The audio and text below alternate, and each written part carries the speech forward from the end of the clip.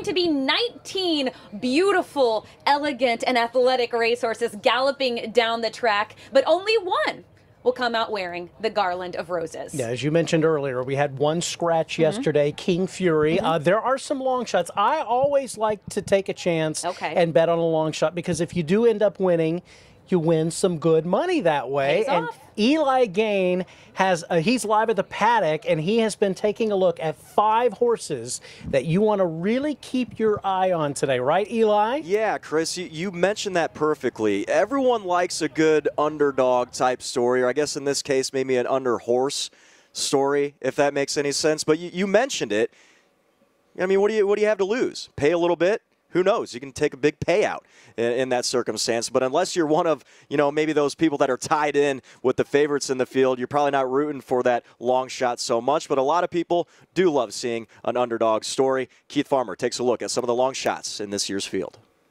But here is Brooklyn Strong up on the outside to challenge.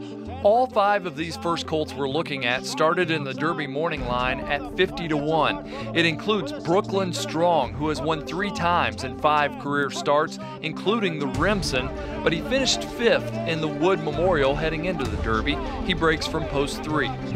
Keep Me in Mind finished 2nd to Derby favorite Essential Quality in both the Breeders' Futurity and the Breeders' Cup Juvenile. Then he got his only career win at Churchill Downs in the Kentucky Jockey Club.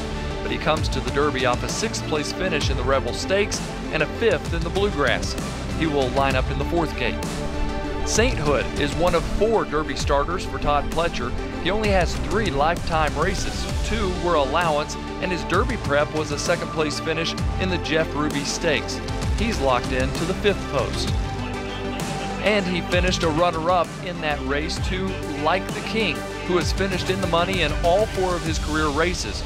Trained by Wesley Ward, Like the King has only run once at Keeneland and 3 times at Turfway Park.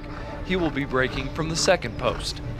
Finally, there's Helium. He's also lightly raced with only 3 career starts, but he does come into the Derby off a win in the Grade 3 Tampa Bay Derby, where he beat only one other Derby starter, Hidden Stash. Helium will line up in the 12th post for trainer Mark Cassie.